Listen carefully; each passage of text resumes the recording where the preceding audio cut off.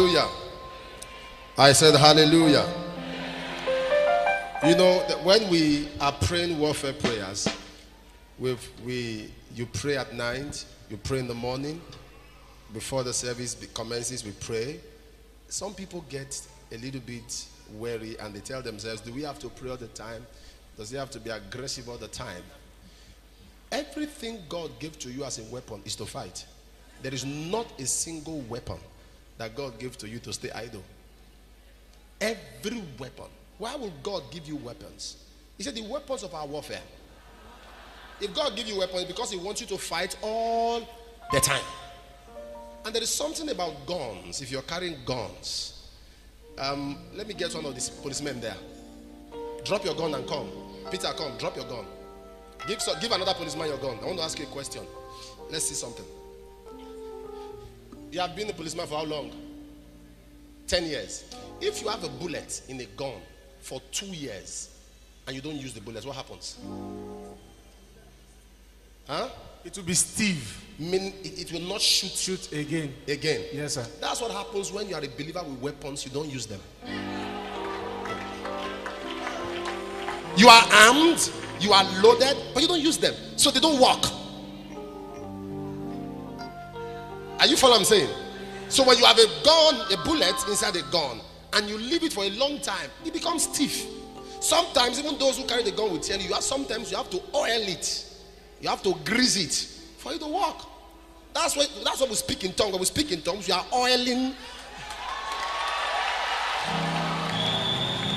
The Bible says, no, speaking in tongues does not help God. The Bible says praying in your most, building yourself in your most holy faith, praying in the Holy Ghost. When you are praying the Holy Ghost, it is you, it helps, it builds you, it charges you. Are you following what I'm saying? It charges you. No matter how anointed you are, if your phone battery runs down, you need a charger. It has no respect for speaking in tongues. It needs a charger. So once you are down, you just charge up yourself. And that's what we do. We're going to pray. Are you ready? The Lord told me 3 days ago while I was in the place of prayer, I said, son, begin to pray for my children. That's pray for believers. That's how it communicates to me if he's giving a message for the body of Christ. He said, pray for my children. I said, why? He said, most of them get blessing, but they get slippery blessings. Blessings that slip by. Helpers that come around. Some people can't keep a helper for 1 month. There must be something that will make the person walk away. Slippery blessing. Slippery. That was what happened to the Shunammite woman. She got the blessing, but the son died. If she had no good relationship with the man of God, the son would not have come back to life. Slippery breakthroughs. You see opportunities and they slip by. Are you ready to pray? Say, my father, my father. Mon père, mon père. Shout it louder than that. Plus que cela. Mon père, mon père. As I begin to pray, pendant que je prie, I reject slippery blessing. je relâche et rejette Open les your bénédictions. mouth and fire prayers. Je rejette les bénédictions retardées. Pendant que je prie maintenant, mon père, je rejette les bénédictions retardées. Je rejette les bénédictions retardées. Je rejette les bénédictions retardées. Je rejette Bikotela sopanatati likatu seso sobre toleresh librokosha shata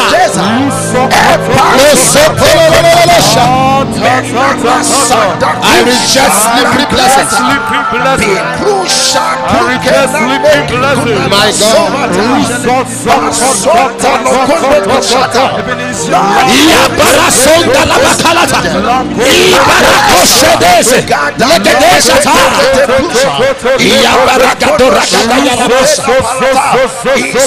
I reject slippery blessings.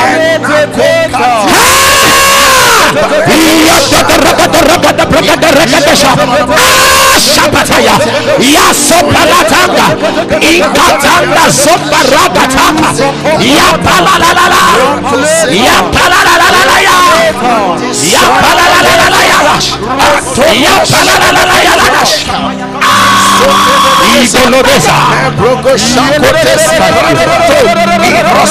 in Jesus' name. Amen. Lift your hands to heaven. Your name is Jesus.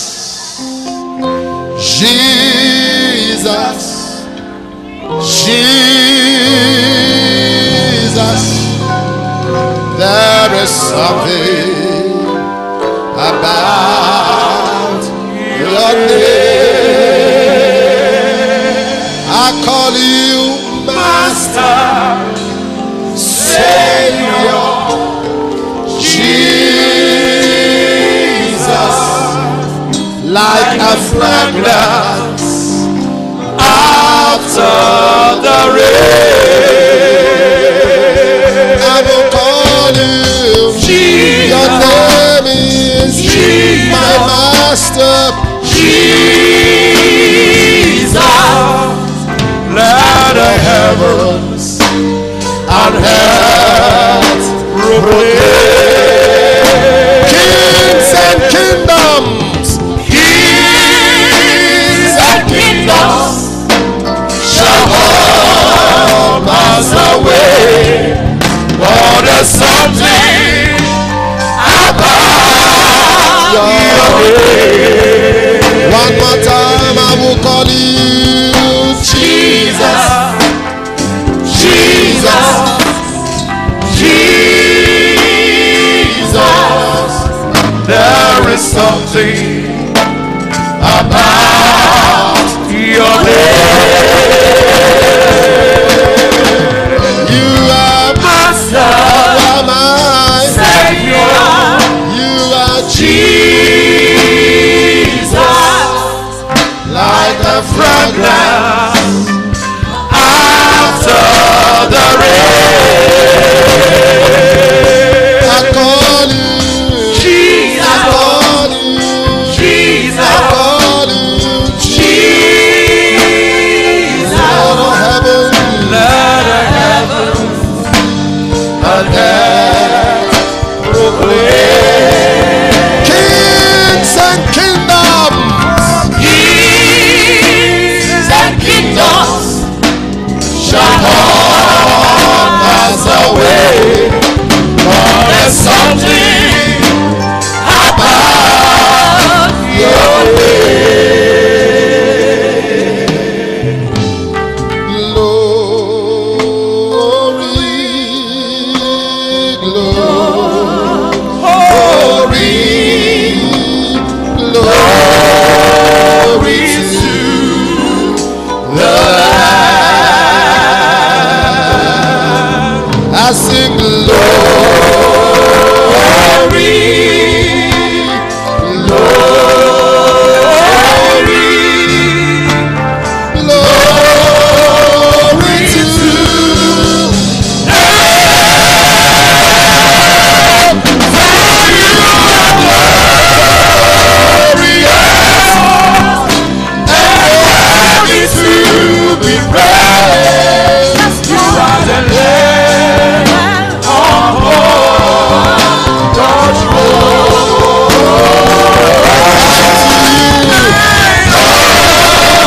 To you, I lift my voice to say, you are the Lamb upon the throne. You are the Lamb upon the throne. You are the Lamb upon the throne. You are the Lamb upon the throne.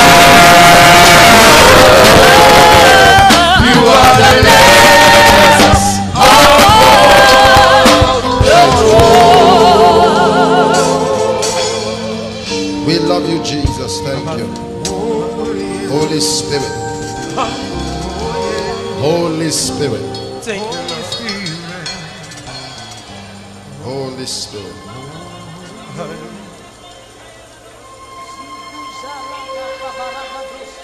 All power,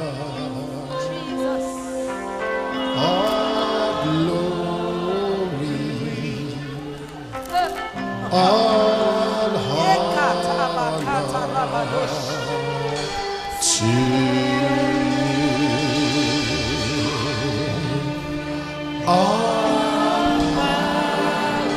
all the glory.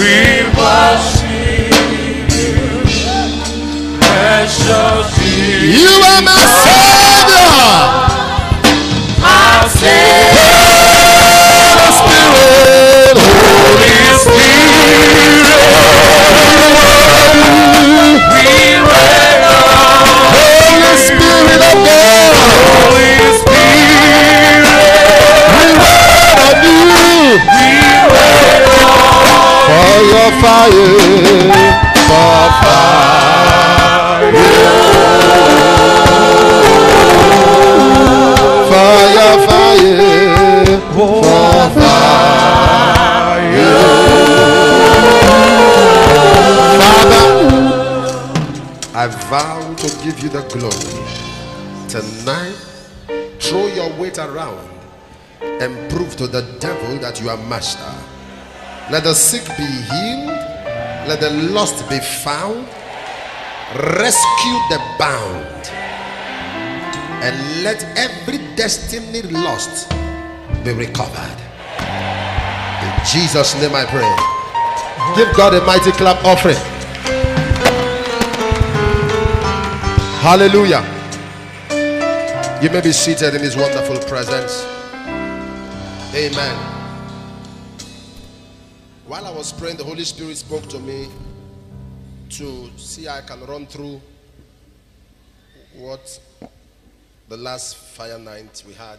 Started something, but there was an emergency, and the Holy Spirit, while I was praying, the Holy Spirit spoke to me to run through that. Defeating Pharaoh in his own house.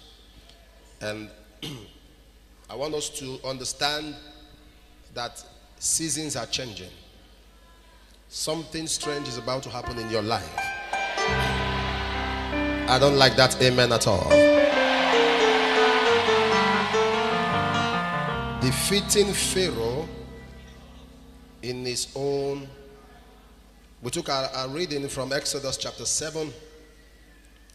Exodus chapter 7. Verse 3 and verse 4.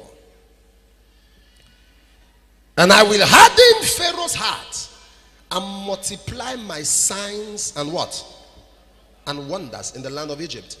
But Pharaoh shall not hearken unto you, that I may lay my hand upon Egypt and bring forth mine enemies and my people, my armies rather, and my people, the children of Israel, out of the land of Egypt. By what? By great. I started with us and I began to show to us that when Moses was sent by God into the land of Egypt, when he came to Pharaoh with confidence and boldness, but Pharaoh made jest of Moses' order because Pharaoh had 10 major gods that were his backups. Pharaoh had 10 powerful gods that he depended on. And God had to release 10 plagues to silence the 10 gods. When the 10 plagues came on the 10 gods, Pharaoh had no choice. He chased them out. And I said to us that the reason we see certain confrontations and they appear insurmountable, why certain people can look at us and they can make certain boasts, is because there are certain things they depend upon. And I want you to know that one thing God is going to do tonight is that God is going to frustrate the confidence of your enemies. God is going to frustrate the backbone of your enemies. That which they depend on, that which they trust, that which is their strength, that which they see as their pillar, that makes them stand and they appear untouched. They appear like nothing can happen to them. There is a word from heaven by the power of the Holy Spirit. Every confidence of your enemy, today it shall be shattered. If your amen is louder, your life will be better.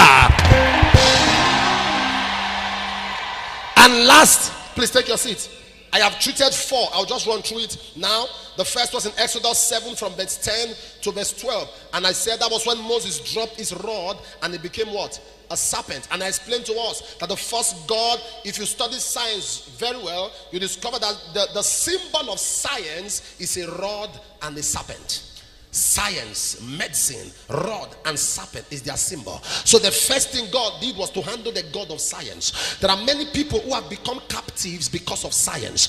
Some of them have been told medical stories. Some people have medical history. They have a doctor that has followed them over the years. They don't get healed, they only get better. Now listen to me. God does not make people better, he makes them whole. Am I talking to somebody? God does not make people better, he makes them whole. There is a God of science. The God of science is what tells a woman that because she has a tube blockage, she cannot have a child. The God of science is what tells a man because he has a low sperm count, he can't have a baby. The God of science is what tells someone that when AS and AS intermeet, they give birth to SS. But there is a God in heaven. Is there no balm in Gilead? Is there no physician there? anyone under the sound of my voice who has become a victim by the God of science, I came to tell you there is a God of miracles. I said there is a God of miracles. I said there is a God of miracles. He is Jehovah Ropheka. Jehovah is the doctor. I don't know the sickness that came here with you, but right here you are standing. There is a healing power. There is an anointing to set the captives free. There is an anointing for miracles right now. Maybe it's in your blood. There is an anointing. Maybe you have a report from the doctors. There is an anointing. God is making you whole. Sickness is jumping out. Disease is jumping out. Lift your hands and shout hallelujah.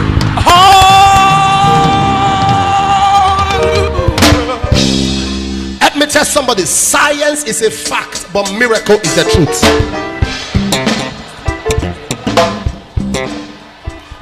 Say science is a fact, but miracle is the truth. Yes, they said they saw a fibroid. That is a fact because they saw it there. But there's something that is the truth. It was wounded for transgression. It was bruised for my iniquity. The chastisement of my... I don't know the sickness that you are carrying here.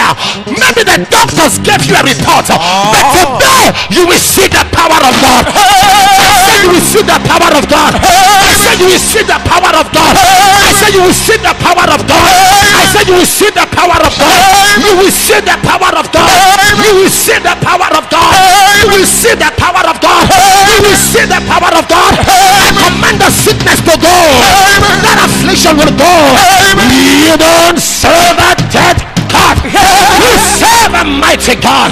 He's the same yesterday. He's the same today. He's the same forever. And God says yes. No man can say no. When God lifts you up, no man can bring you down. God is on your side.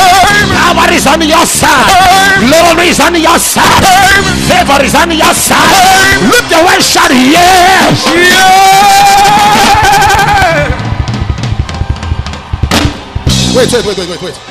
Wait.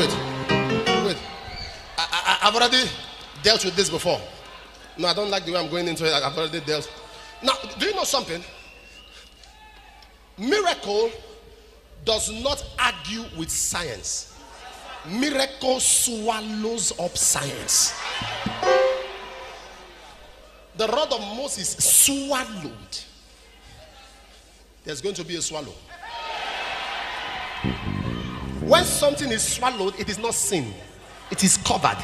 It is embedded. I prophesy. Whether you are sitting here or at the emergency, not one person is walking out of this place with a medical condition.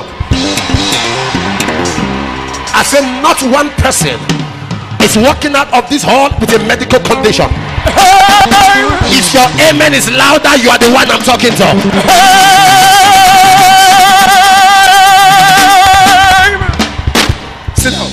Sit down. Then the next God was the God of the sea. The Bible says in Exodus 7 verse 20 to 21.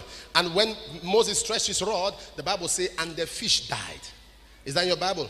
Exodus 7 20 to 21. He said, and the fish died. And I ask you a question. In a sea, do you have just one fish? So you know that it was not physical. He said, he didn't say the fishes died. He said the fish died.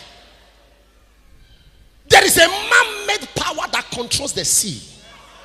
If you kill the fish, you have killed the fishes.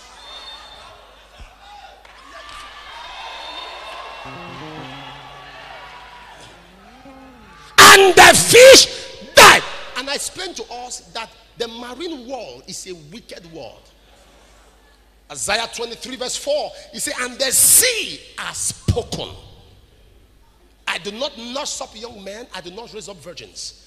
Behind every sexually promiscuous man or woman is the manipulation of the marine kingdom.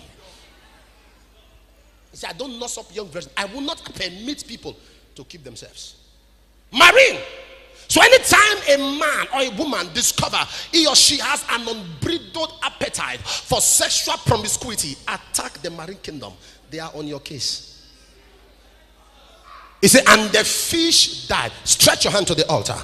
Anyone present here whose case is being monitored in the water, I command the fish to die.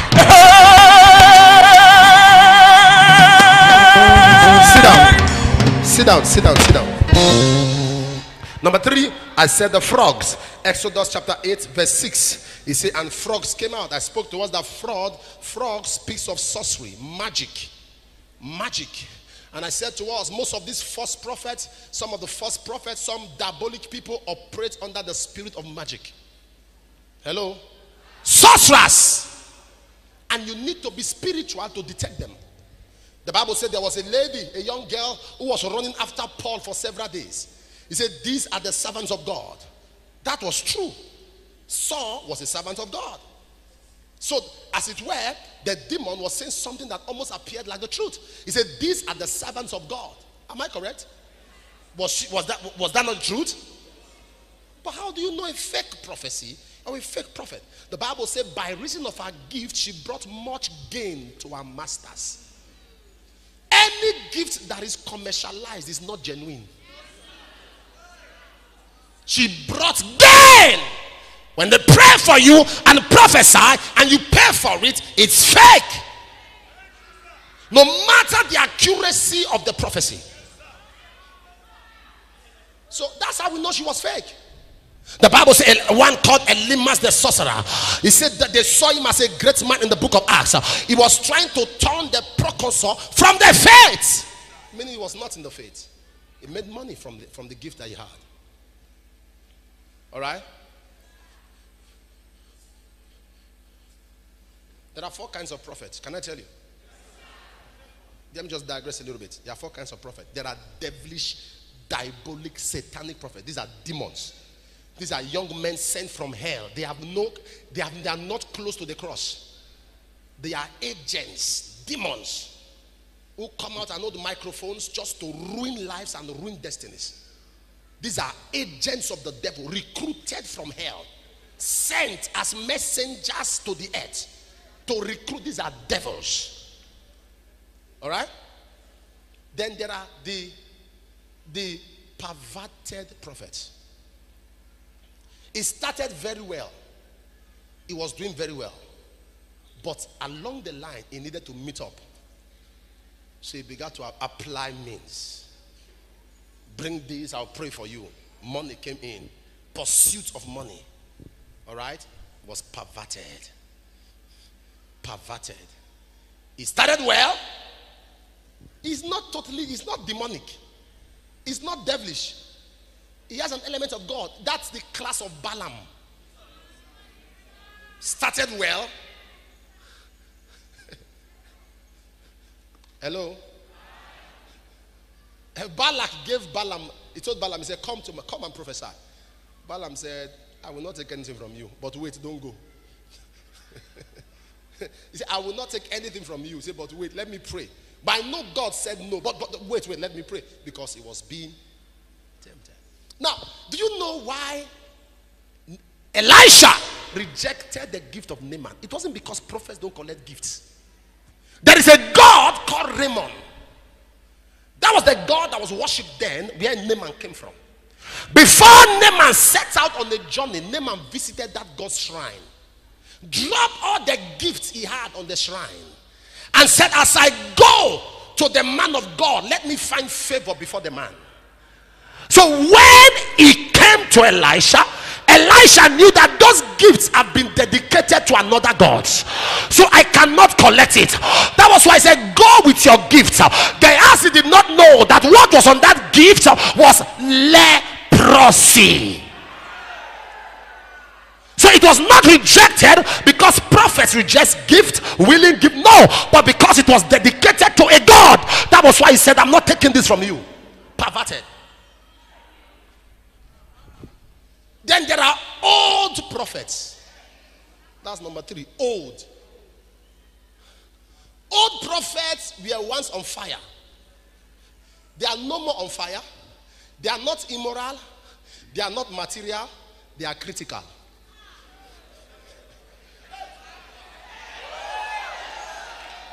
They are not immoral. They are not material. They are critical. They were once like that. But now they are too busy to pray. Too busy to fast.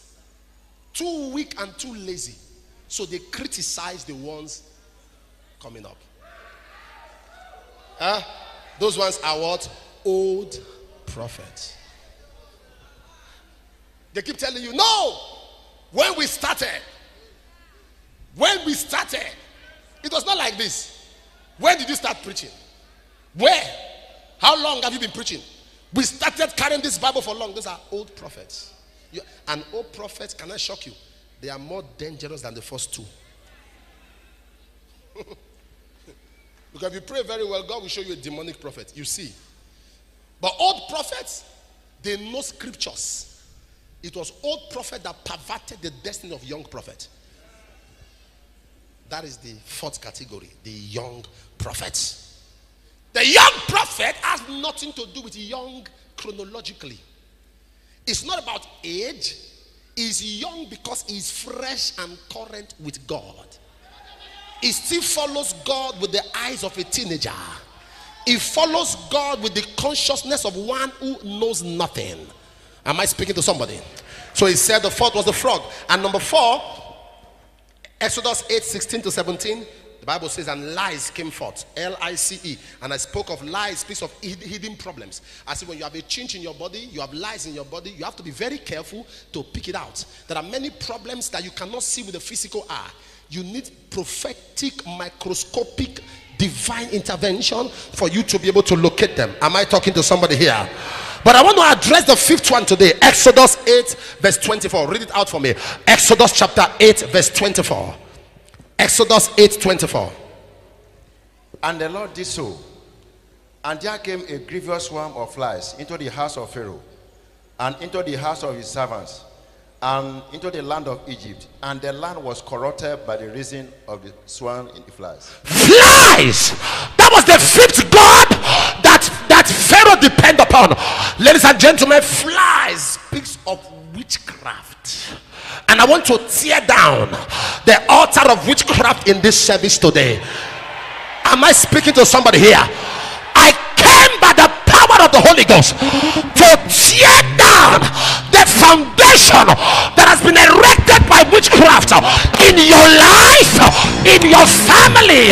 Every witchcraft spell, every witchcraft enchantment, every witchcraft divination.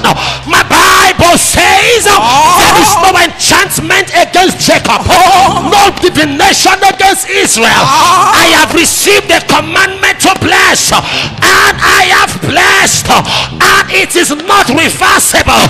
There is a word from heaven, a prophetic word from God. Every witchcraft operation around your life, every witchcraft manipulation around your destiny, I tear them down. I tear them down. I tear them down. I tear them down. Lift your hands and shout hallelujah. Hallelujah.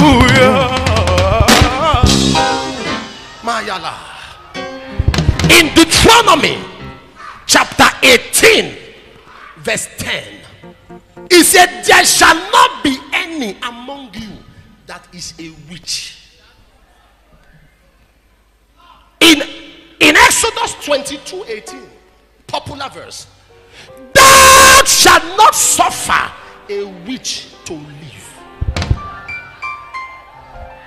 And that is why I wonder, those who tell us to preach to witches, it is a wrong prescription. Those who tell us to intercede for witches, it is a wrong prescription. Every witch, now watch me, watch this, watch this. Witchcraft means to bend, to divert something from its original cause. I've taught us before that witchcraft means to use the influence of a strange power to divert something from its original course. And I told us their strength and their base is the coven. And I told us a coven is made up of 13 people, 6 male, 6 female, 1 leader. It can't be 7 because 7 is the number of God. 6 is the number of man. Now, I said to us a few things, but ladies and gentlemen, few days ago, God began to show me witchcraft in the church. Watch me. There are 3 kinds of witchcraft in the church. Number 1 are those who are sent from the coven to the church. Some of them enter into departments.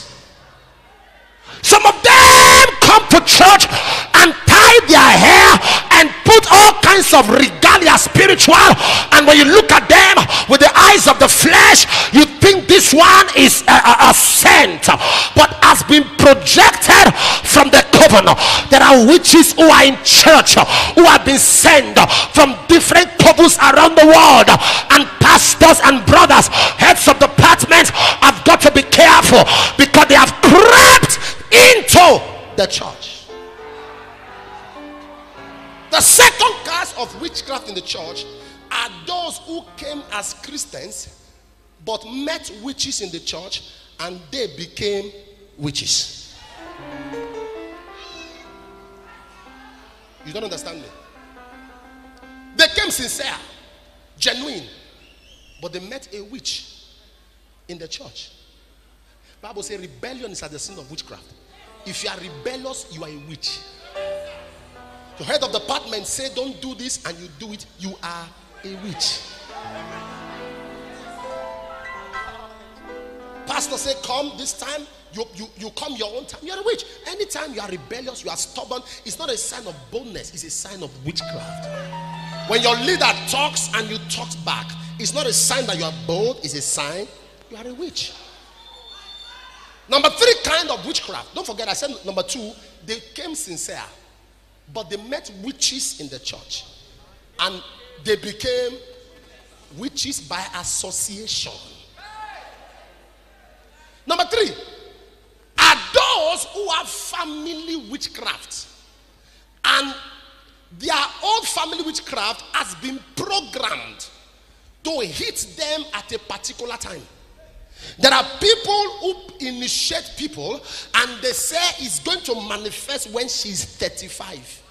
It has been programmed for that time, and unfortunately that time met her in the church. Are you following what I'm talking about? But I prophesy, it doesn't matter the category or the class of witchcraft spell in this church, or every pastor representing any ministry, the power of witchcraft around your church, I break them today. I say I break them today. I break them today. Lift your hands, shout fire.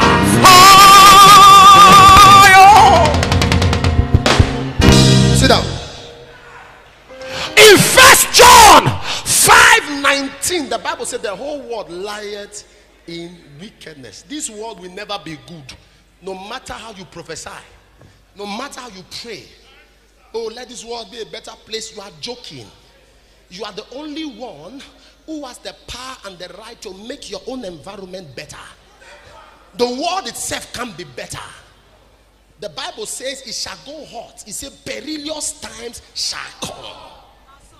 Perilous times, piece of injury time, dangerous time, critical times. So you have to generate your own atmosphere and make your own surrounding a good one. And I prophesy it shall be so for you. I want to show you an example of wickedness and a manifestation of witchcraft. In Matthew 22, let me show you something. From verse 25 to 27. Read for me. Now there were with us 7 brethren, and the first, when he had married a wife, deceased, and having no issue, left his wife unto his brother. Likewise the second also, and the third, unto the seventh. And the last of all, the woman died also. He said, with us there were 7 brethren. The first got married to a woman. She died. There was no child. He passed his wife to his second brother. He died. No child. He passed to the third till 7 brothers died. That's a pure manifestation of witchcraft. And I'm going to explain. If you study that story, you see 4 major things. Number 1, the principle of the firstborn. Anything that affects the firstborn can affect the whole children. When there is a witchcraft spell in the family, the first major target is the firstborn. And that's why if you are a firstborn here, you are the first one that opened the womb. I came here to say your head is delivered.